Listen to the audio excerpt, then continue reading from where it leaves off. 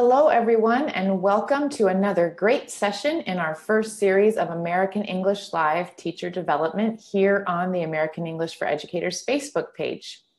My name is Moderator Kate, and as many of you know, I'll be with you behind the scenes today. And along with me today are my colleagues, Moderator Lauren and Moderator Heather, who will be here to help answer any questions you may have.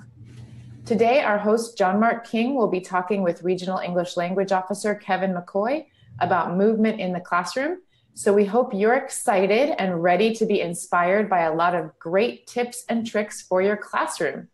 So let's go ahead and get started by welcoming our host, John Mark King. Welcome, John Mark. Hi, Kate, how are you today? I'm doing well. How are you? I'm doing great. I have to tell you, I am really excited about today's session. I'm really looking forward to what Kevin has to share. Yeah, I think it's going to be a great session. Yeah, well, welcome everybody to the fourth session of our exciting new series, American English Live Teacher Development. Just to let you know, our sessions are every other Wednesday at 8 a.m. and at 1 p.m. Eastern Time, broadcast from right here in Washington, D.C. It's wonderful to see you here again. And if you are here for the first time, welcome. We're glad that you're with us. My name is John Mark King. I work here in Washington at the Office of English Language Programs, and I'm part of the American English social media team. I'm super happy to be your facilitator and your host today. I have to tell you, we love to see teachers learning and exchanging ideas. We're teachers ourselves, so it's really wonderful. We want to send a very special thank you to Gabriela Tarututier and the viewing group from the American Corner in Šiauliai County, Povilas Višinskis Public Library in Lithuania. Wow, I hope I got at least one of those words right. Thank you for submitting this photo of them participating in our second session this series. We want to see more photos. So please share yours by emailing them to the email address on the screen, AmericanEnglishWebinars@elprograms.org. You send it to us, there's a very good chance that we'll feature it right here at this point in the next session. All right, let's take a look now at this series schedule. We're about halfway through the first series of American English Live, and it's going really well so far. We're having a lot of fun. You can see we've had some presenters and topics already, and we still have a few more left to go. This month, we're focusing on getting students moving and getting them active in the English language classroom. We look forward to seeing you for all of our sessions, though, which, just as a reminder, 8 a.m., 1 p.m. Eastern Time from Washington, D.C., and they're broadcast right here on the American English for Educators Facebook page.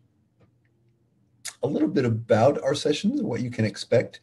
They're each about 60 minutes long, and you'll be able to respond to the presenter's questions in the comment box below. So occasionally Kevin and I will ask questions of you, and we want to hear your comments, and then we'll even talk about a few of them during the session.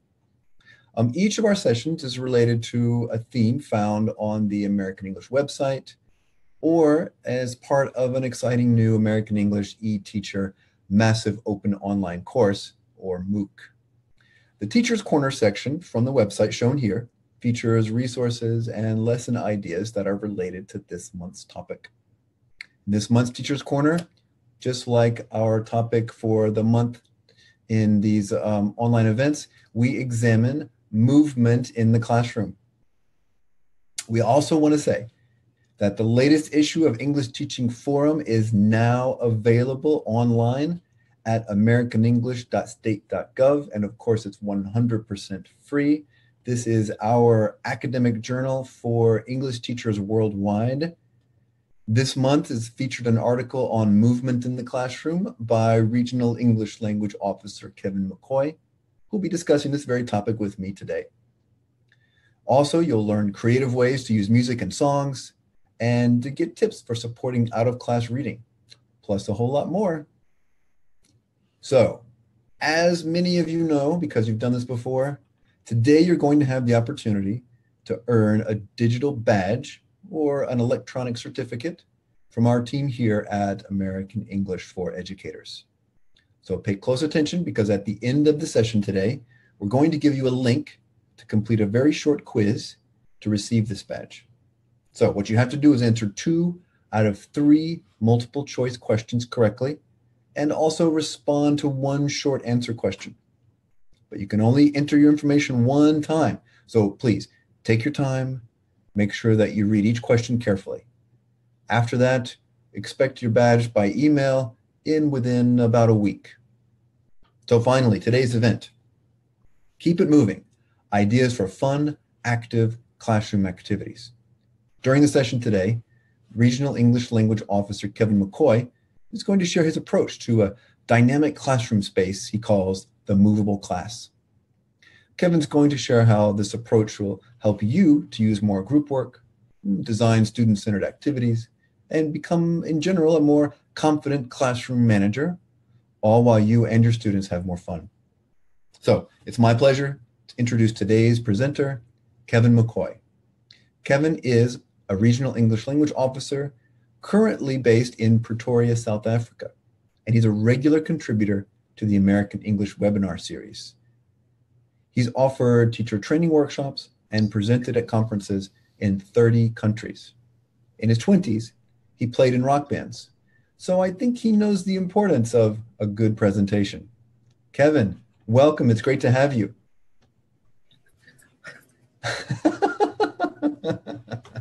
I'm moving. Well done. I'm moving. How are you?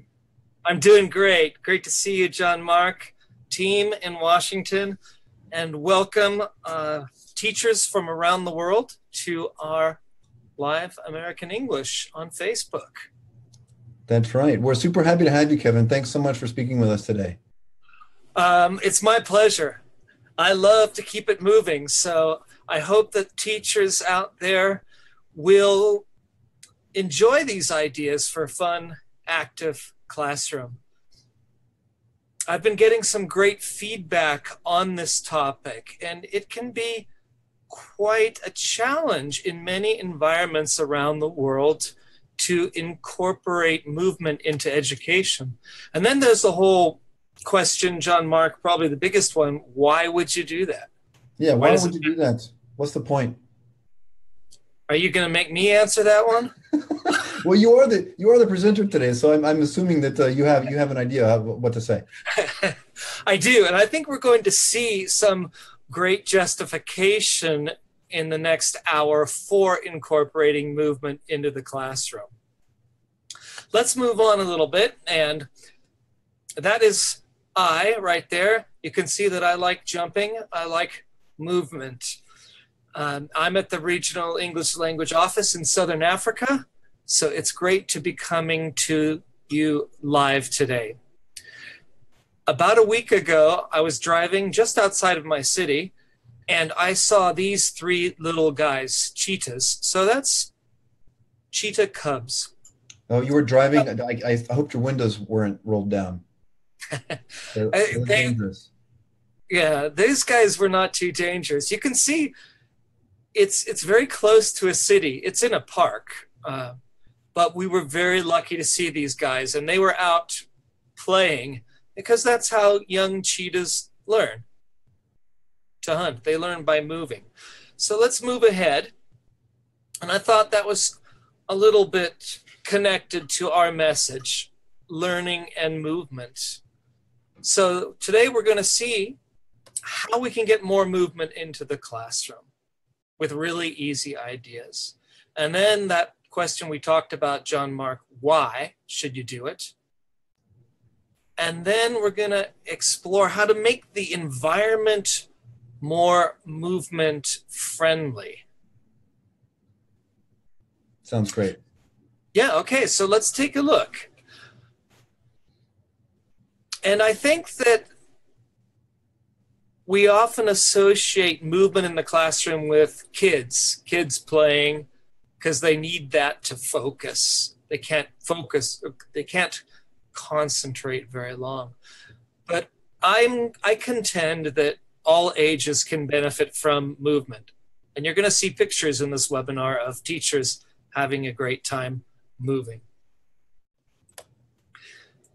So let's ask the audience, John Mark, how much movement they have in their classrooms. You can see some. So we want to ask our viewers on online to let us know how much movement is in their classroom. Yeah.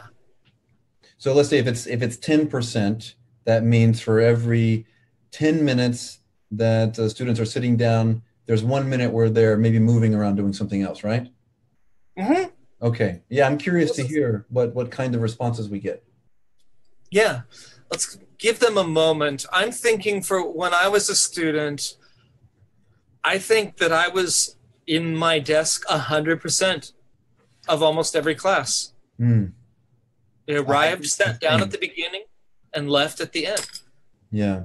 Yeah. I mean, there was always recess where we got to go outside and play. But while we were in the classroom, I mean, the good students were the ones that sat still and didn't, get up and move around. That was being a good student.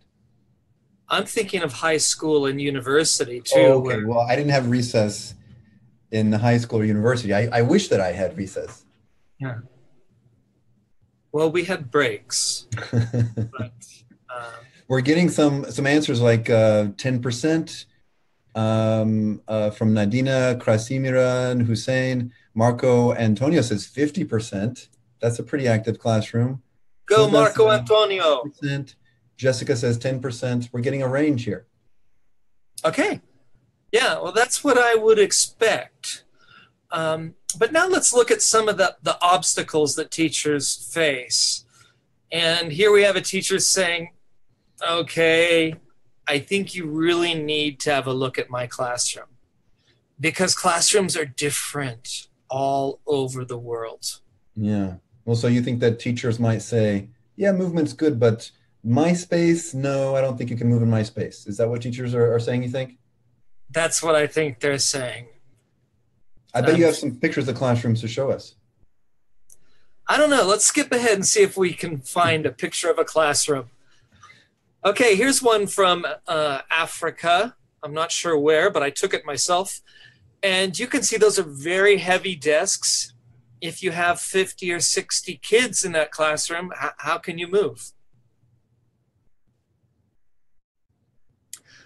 Here's another one this is from Mozambique. And you can see it's a little bit more modern, but still, look at the physical space. This space exists for desks and chairs. You'd think the architect built it with desks and chairs in mind. They are the kings and queens of the classroom. But I think students are more important than desks and chairs. Mm-hmm. Lecturers will be familiar with something like this. You can see that on one end, it's totally closed off. That's a terrible space for getting any movement.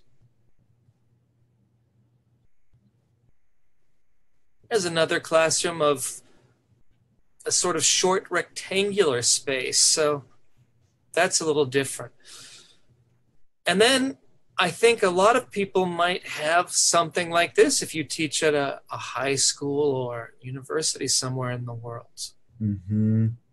That's an awful lot of interesting comments, Kevin. Oh, good. Sadia Al-Ghamdi says, sometimes movement needs to be carefully managed or carefully arranged, or there will be a big mess. I like the way she phrased that. There definitely will be a big mess. And I think that we can manage movement. That's my point, is that if we manage it, it can be a very useful tool. And it's not that difficult to manage it.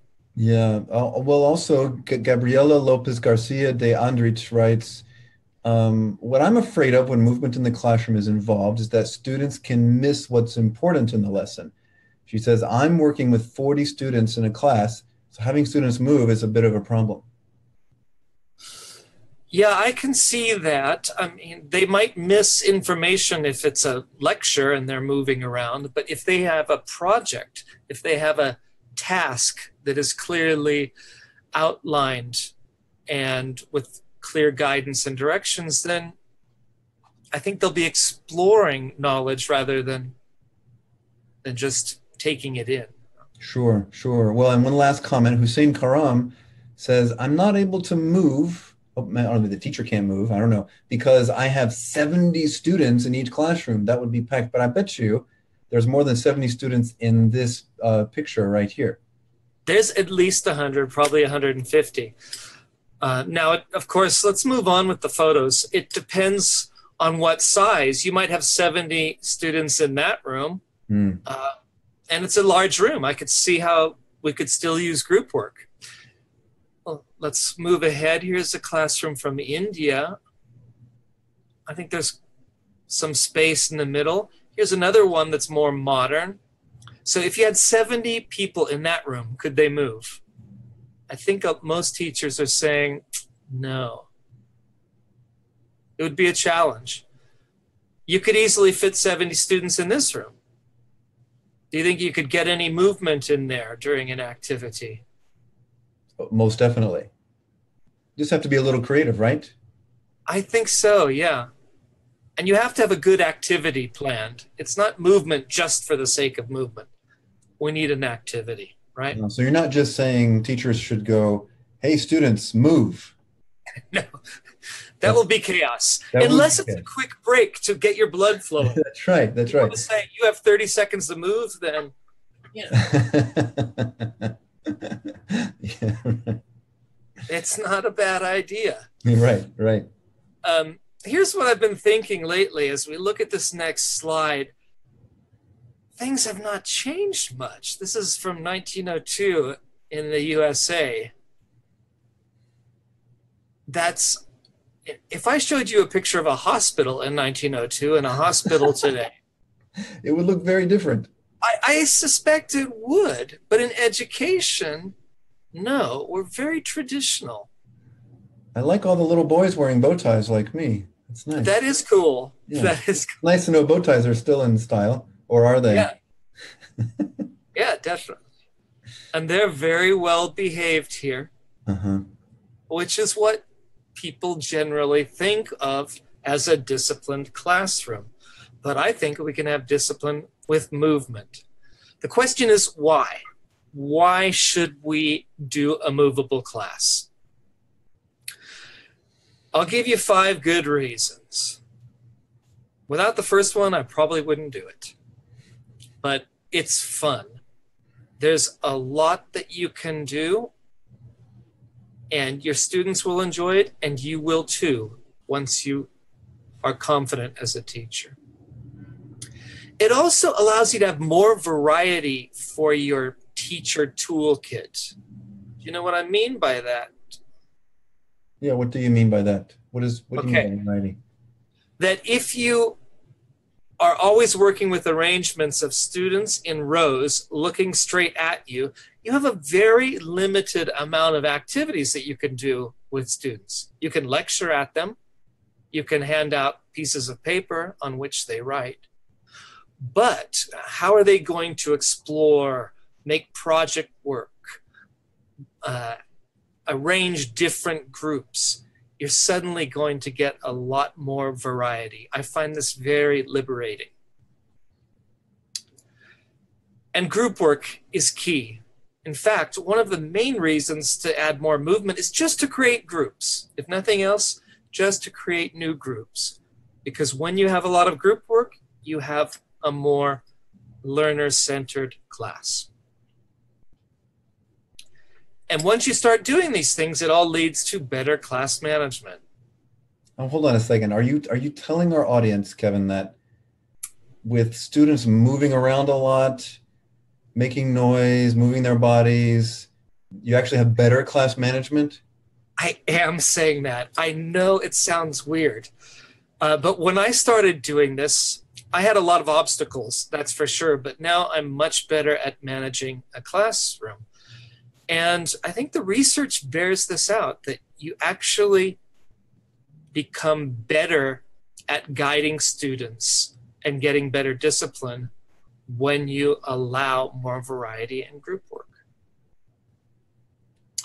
But all those things aside, if there was one reason only for getting movement in the classroom, it would be enough.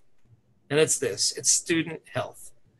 It's just not good for people to be sitting down all the time. Kevin, I thought we were language teachers, not doctors. Well, we're not doctors. Oh, thank goodness. And we don't need to wear a stethoscope to class. We don't need to introduce aerobics or swimming or volleyball in our lessons. However, some current research in the last 10, 15 years is showing us how bad sitting is, especially extended sitting. And that's what's happening in classrooms, right? We bring people into the classrooms, they sit all day long. If we look at this next slide, it's a sort of iconic image about the development of human beings. And there's actually about a 2 million year period where human beings, in the center there, where human beings were hunters and gatherers. And now you'll see this person on the right working on the computer.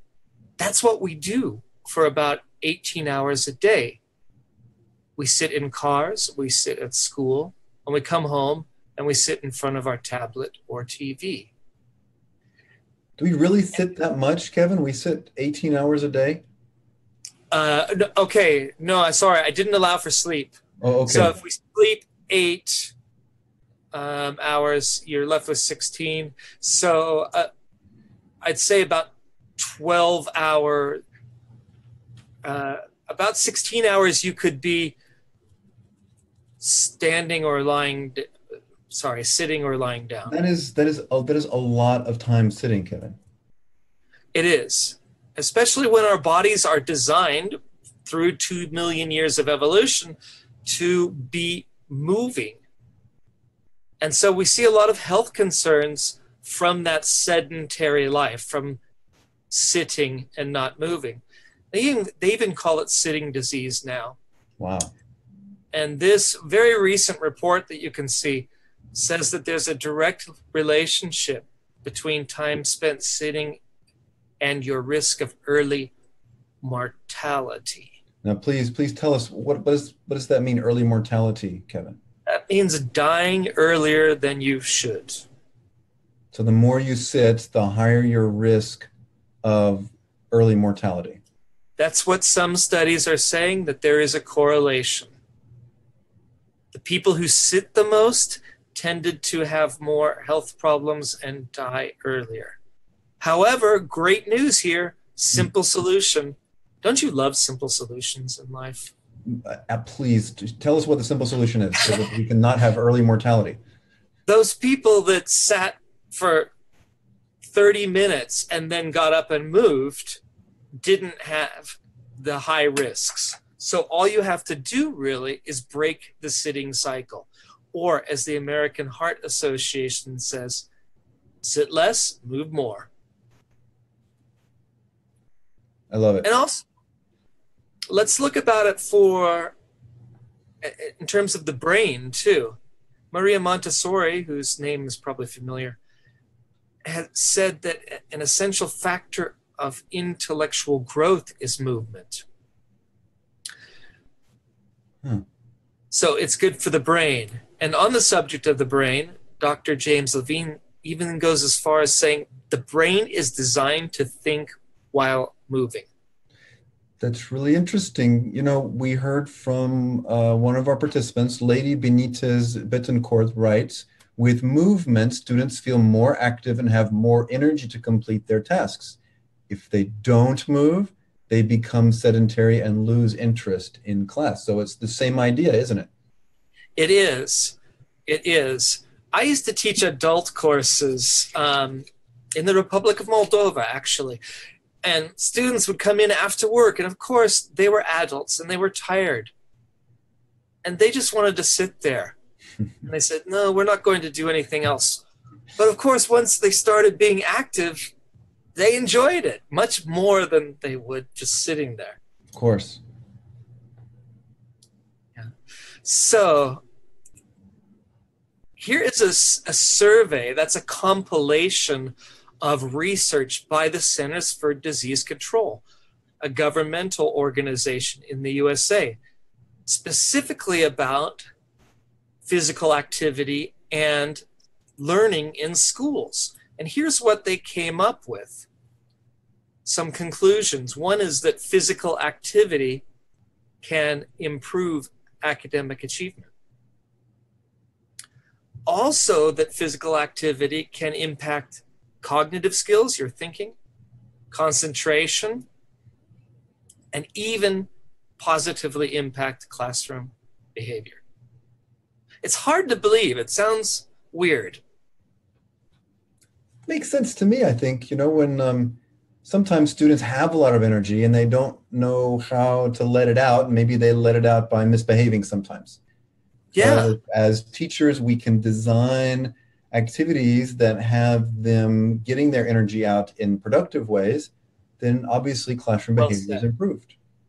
Yeah, that's well said. Getting their energy out in productive ways. I think that's what we're really looking for. And I know it's difficult, but for those of you out there who use movement or are deciding tonight, well, maybe I'll add a little movement, you are hero teachers, because you're not part of the problem making students sit down against their will. You're allowing them to get up and use their bodies. We can learn a language while we're standing. We don't have to be sitting down all the time. Natalia Weisbach says, Kevin, movement helps them, students, to oxygenate their brain. We all know how important oxygen is. Yeah. I would say it's pretty important. Yeah, it is pretty important. So it gets your blood moving, and I think people think better when they're moving. I know that when you're sitting, all sorts of shutdown behaviors happen physiologically with the body. So let's get practical right now and move ahead and find 3 super easy ways to make your class more movable right now, whether it's at kindergarten level or university level. And these 3 ways are, you can see on the screen. One is just adding quick breaks. The second, group work and teamwork, and then responding physically. And these are all interrelated. That's why I have those 3 circles there to show that they're kind of overlapping at times. So the first one would be fast action breaks. This is just a way of bringing a quick energizer, icebreaker, brain break into the classroom. There are literally thousands of these. And I guess my main message is don't be afraid to bring one in, even if you have English learners that are 50 years old. They might feel silly, but if you believe it, because you're a hero teacher, they will follow you. Well, speaking of silly, I would love to hear your idea about a dance break. Well, there's so many famous dances. The twist, the Harlem Shuffle or something like that. All sorts of things. And you could just play music for 10 seconds, 20 seconds, 1 minute. There are also songs that are actually designed for movement. So in that way, you're following instructions. It's a listening task, listening comprehension, as well as an active break. One of them is a song, well known, and on our very own American English American English website. And you can download the MP3 of it. And you'll see that the class will follow these movements. Let me show you how this goes on the old accordion here. It goes something like this.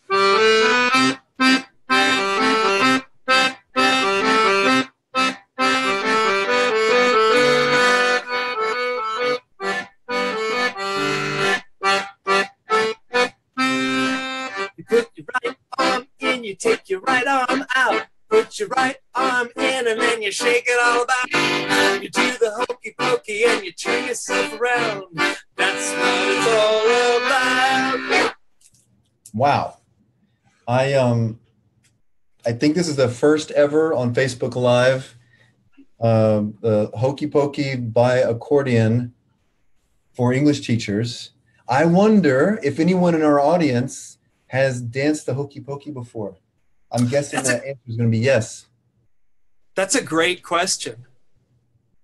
And I would guarantee, I think one of the songs that's known around the world by English teachers is Head, Shoulders, Knees, and Toes as well, which comes from the same album on American English as the Hokey Pokey. Wait, you mean people can download this and use this for free from our website?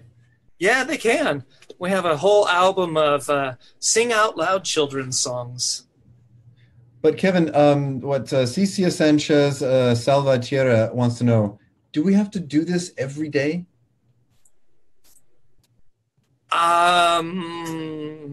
Do we have to? No, not if it's not part of your teaching makeup. But I'm hoping that you'll be inspired to bring it in, even if it's by slow baby steps. For some teachers, it takes a long time to bring these in. And I think that if I'm a student sitting for an hour or two in a classroom, I want to be able to get up at least once a lesson.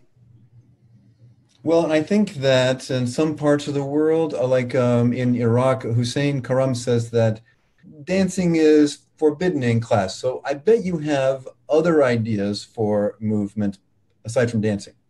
Sure. Don't dance then. If it's forbidden, definitely don't dance. These are just 5 examples out of thousands, right? Stretch break. Oh, yes. The next slide will show you what it's like to stretch. If the teacher gives the instructions in English, it's also a listening comprehension task. Or here's a new one. Students love their cell phones everywhere. So make a rule. Midway through class, they get 3 minutes. They can check their cell phone, but they have to go stand against the wall to do it so that they actually are standing up, and we're breaking that deleterious sitting cycle.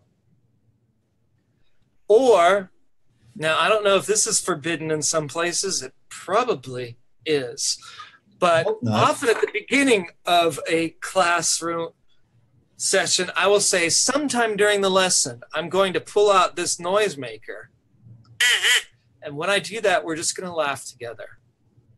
Sometimes it works and the whole class laughs and can't stop. Sometimes it doesn't work very well. But laughter is a form of movement. You can really feel it. Let's see if it works here, John Mark. All right. Here's laugh break.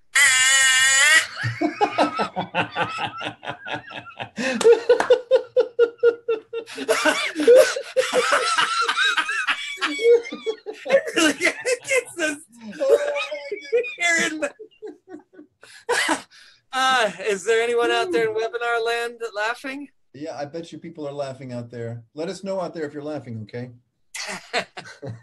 One participant just said we are crazy. Wow. That you and I are crazy? Yeah. Wonderful. That's like the best compliment ever. I know. I like that too. I like that too. So that's a laugh break. What else can we do? Here's something rather practical for a break in the middle of the class. Roll call. Instead of taking students, writing a check mark near students' names on your roster, put 5 or 6 pieces of paper on the wall around the room. Students can get up midway through the room and sign any of those pieces of paper, and then you have an instant roll for the class for that day. You didn't do any work as a teacher. They got up and did movement. Apparently, Vera Cruz is laughing along with us. Thank you, Vera Cruz. Okay, so there are millions of energizers. Just take a 2-minute break in the middle of class and see if your class enjoys it. A super valuable way to add movement to the class is just adding more group work and teamwork. And if you do nothing but add group work and teamwork, your class is going to be more dynamic and more learner-centered. Group and teamwork, we get physical action, just the physical movement of forming a new group. And we can also add a problem-solving element. And in order to problem solve, the students will have to use English communication. So let me give you an example of what I mean. Forming a single line. In a way, that's solving a problem. Everyone has to work together to form a line. Now, one thing I love about forming a single line is it doesn't matter what kind of classroom you have. There's almost always room to form a line, even out in the corridor or along the side of the wall. And we can add a problem-solving element, as we do in this next slide, called birthday calendar. So the teacher says, I want you to form a line according to the day of your birth, not the year, with January on one side and December on the other. This is good practice for months and days, but it's also the whole group has to work together and sort themselves into one line. I like it. Even pre-teach some English vocabulary for communicating. For example, you can pre-teach, you stand here, I'll stand there. Or my birthday is before your birthday. Or your birthday is before my birthday. And then they can use it in the activity. Yeah, absolutely. That's a great suggestion, John Mark. Really good. And you can see how easy it would be to make groups once you have everybody in a line. You could say, okay, you first three, second three, last four, your groups.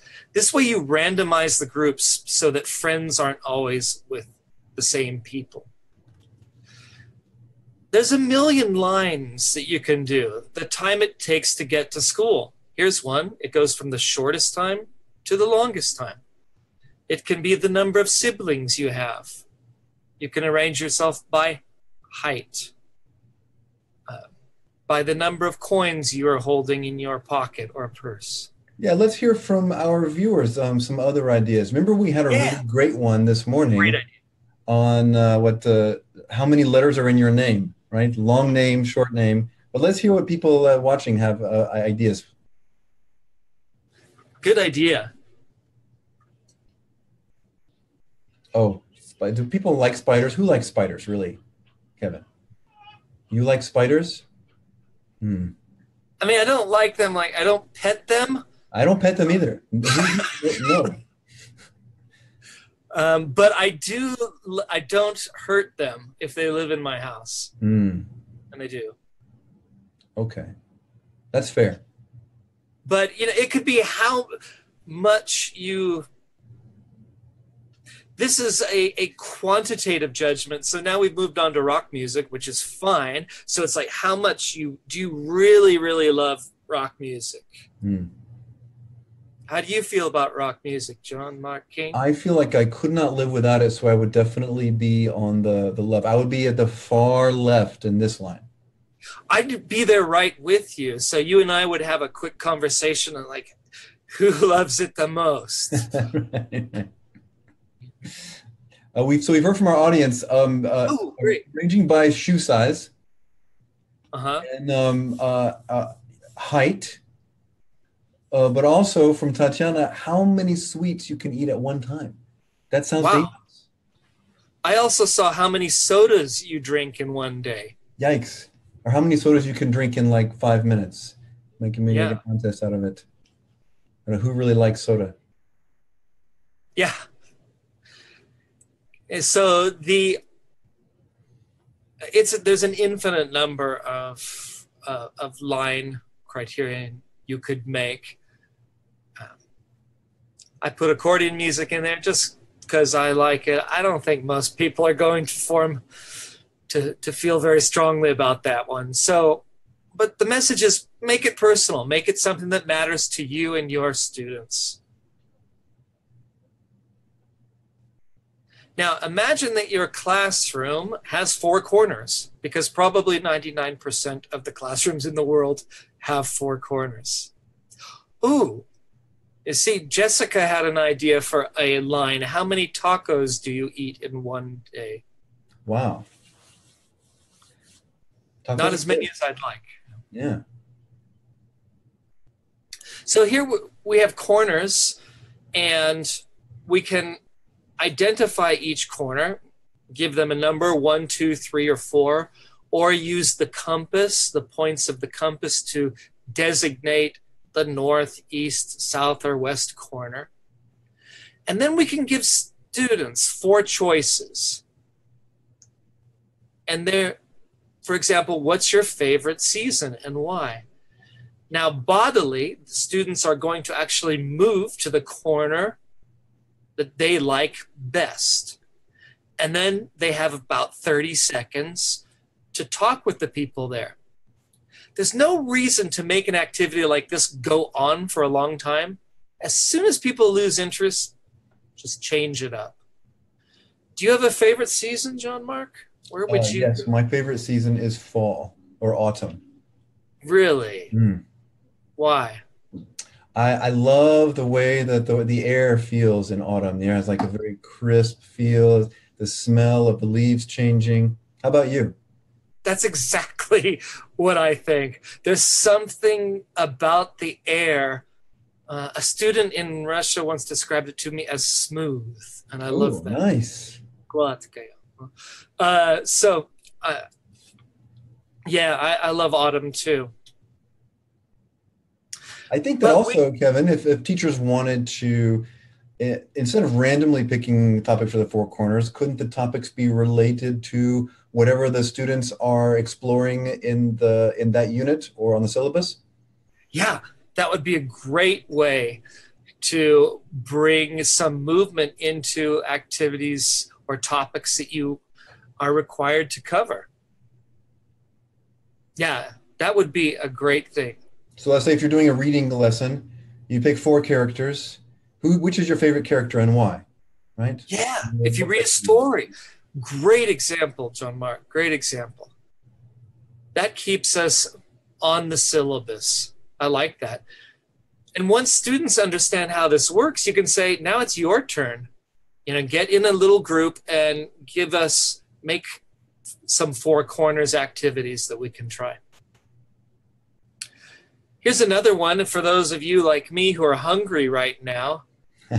It's what would you eat right now? And you'll notice that we have a generic sandwich, a pizza. So when you go to that corner, if you want a sandwich, you're going to tell your classmates what you want on the sandwich, or what you want in your salad, or what you want your dessert to be. Again, take about 1 minute to do that activity, maybe 2. As soon as it's slow, move on to another one. Well, and so Abdel Hadi Ali wants to know what the students are going to do in their 4 corners.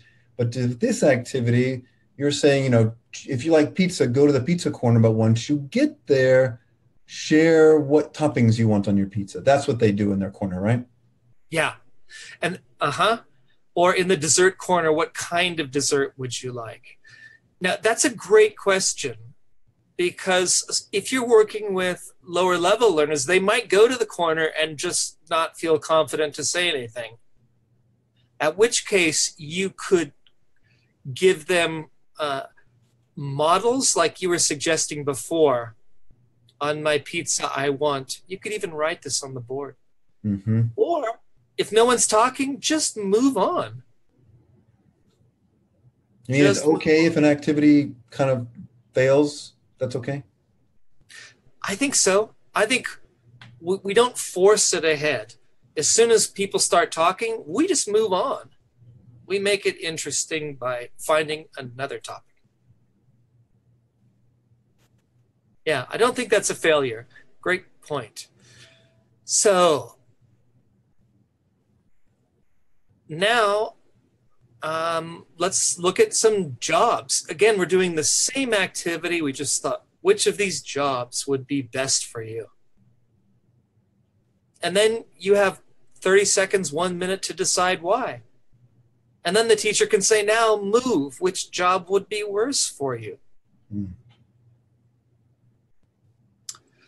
So again, moving very quickly. These activities don't have to be long. Short and sweet. Now let's move to number 3. I told you there were 3 ways that we could bring easy movement activities into the classroom. Nope, we're still on forming groups. Here's a great way to form groups. One of the easiest ways you can form groups in your classroom. Teacher, you can just say, hey, groups of 4. Everyone stands up and they go form a group of 4. It doesn't matter who you're with. They don't know that that's going to be the group they're working with yet, because you can go, now form groups of 7. And they move to form groups of 7. If someone doesn't fit, that's okay, because you'll just do another number. Now form groups of 3.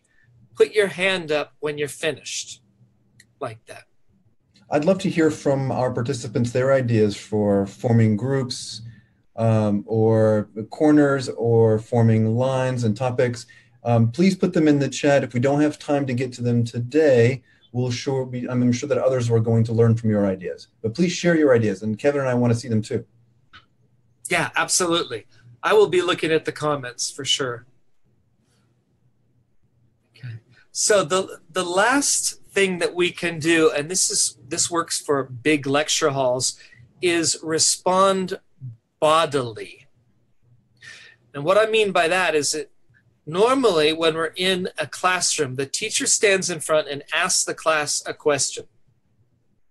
It can be something like, who likes chocolate here?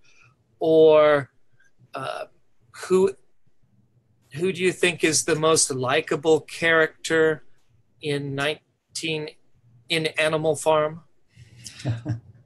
And what do students do then? They go like this, right? They raise their hand, and the teacher generally chooses one person to answer. Or let's try a very simple question like, is coffee good for you? Everyone has an opinion, maybe. But the teacher calls on one person, maybe 2. We can phrase this so that everybody has to answer. For example, is coffee good for you? Stand up if you agree. So people that remain sitting are no. People that stand up are yes. But we can change this. We can have everybody standing up by giving them a cue card.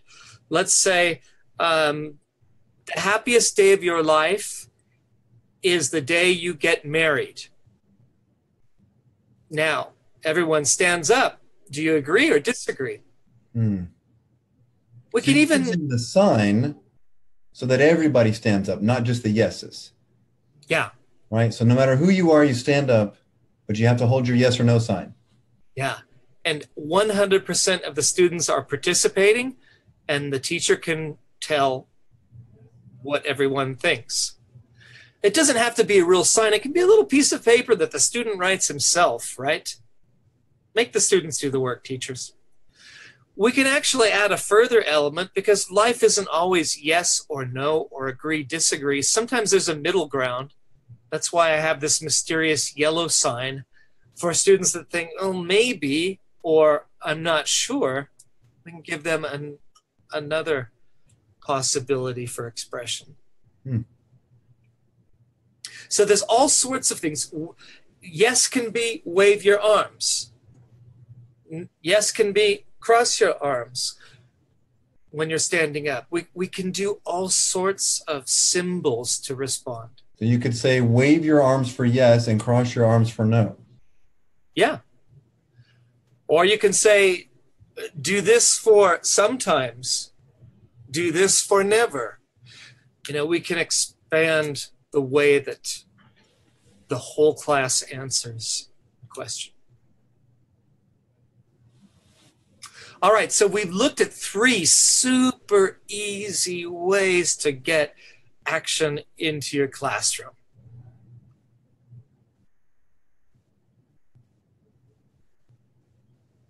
And the next step, okay, start with those easy steps. See if you like it.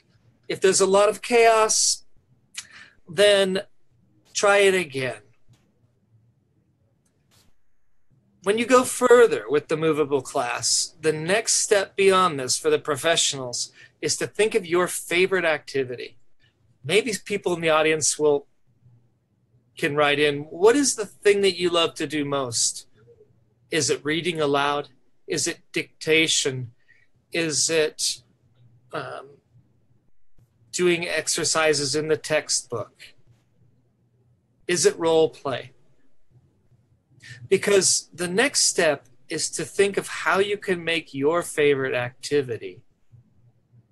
Well, so you have to explain what's going on in this picture here, Kevin. This is very interesting. Okay, I will. So this is at a camp, and we were doing a dictation, right, where I would say a vocabulary word, and the girls would write that word down. But why should you be sitting at your desk to do that? It's not a problem to do it at your desk, but certainly it's not really a problem to do it standing up, writing on the back of the person in front of you. They were doing the same task, but they were having more fun, I think. So they're writing as if they were like the same thing they would be writing as if they were at their desk, but instead they're walking around the class and writing on a classmate's back. Yeah.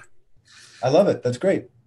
Yeah, it was fun. It's not something I'm going to do every time, but you know, it worked.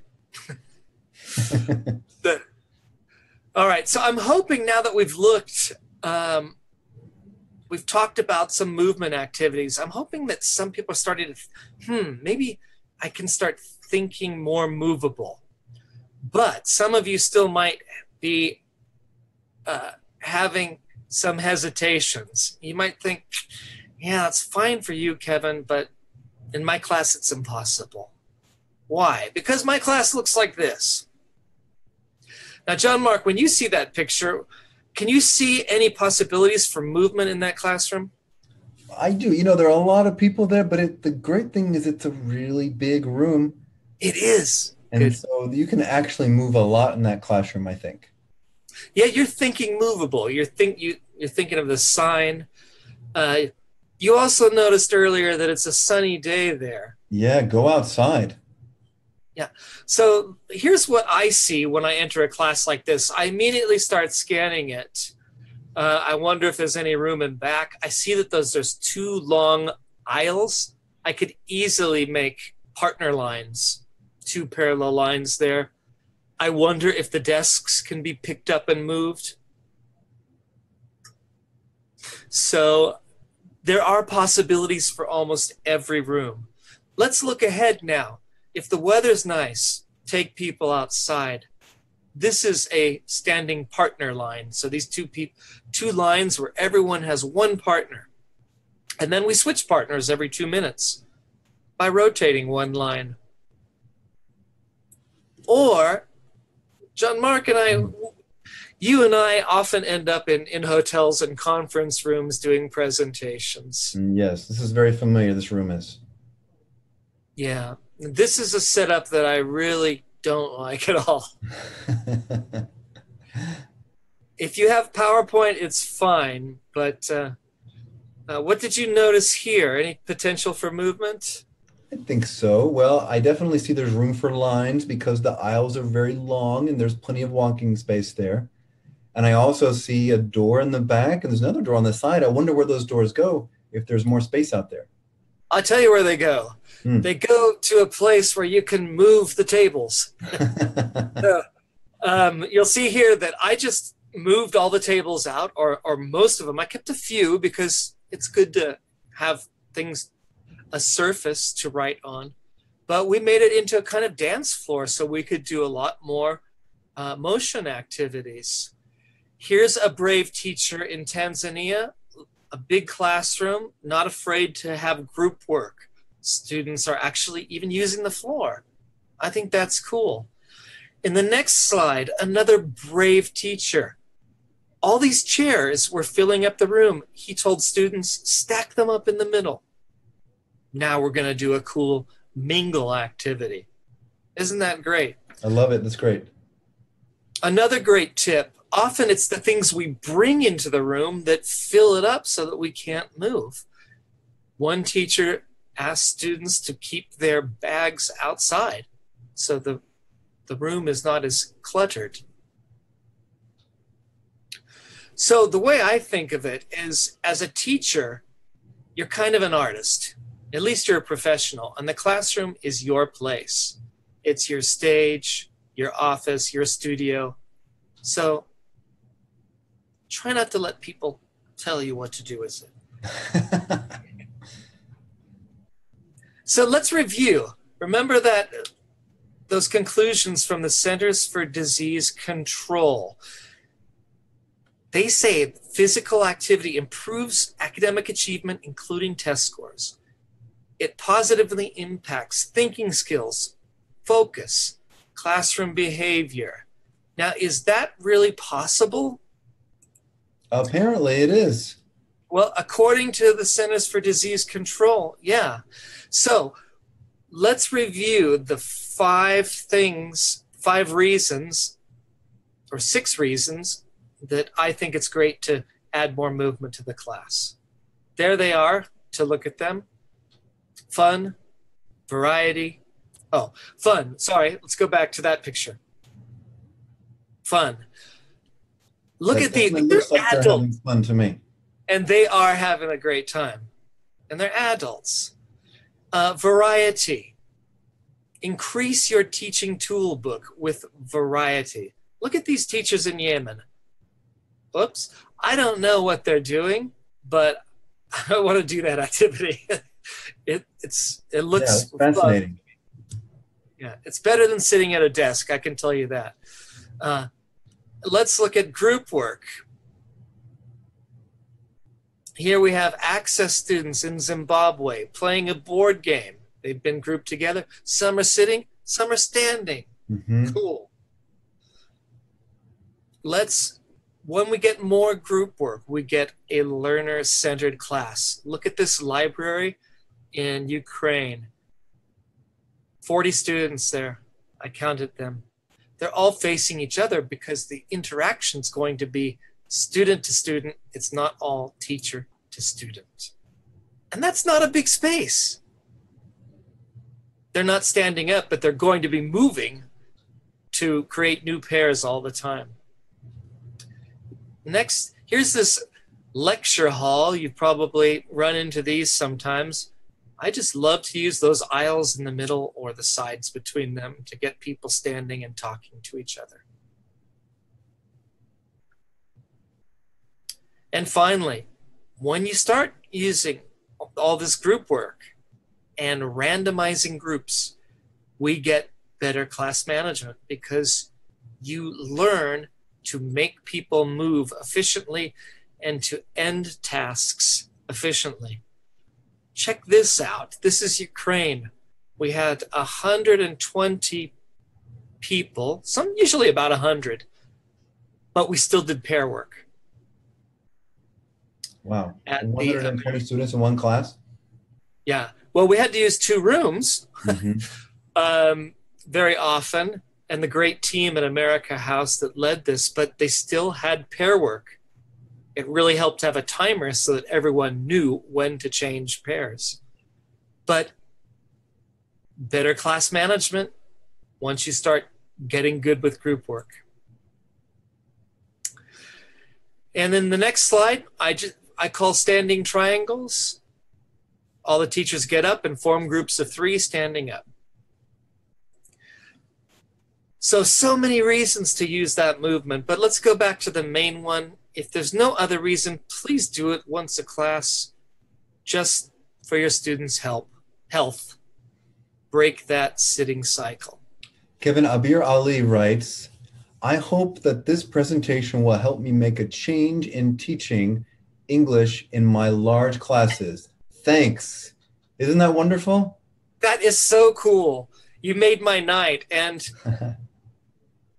you know, sometimes it doesn't work smoothly the first time. I've had a lot of things go badly, make a lot of noise and chaos, but it doesn't mean that the students aren't doing the task. Great. So that is a brave teacher. I think being brave is such an important message for teachers. And I admire teachers like, was it Amir? So how do we sum this up? Wow. Is it moving around is good for learning and good for health and good for student behavior?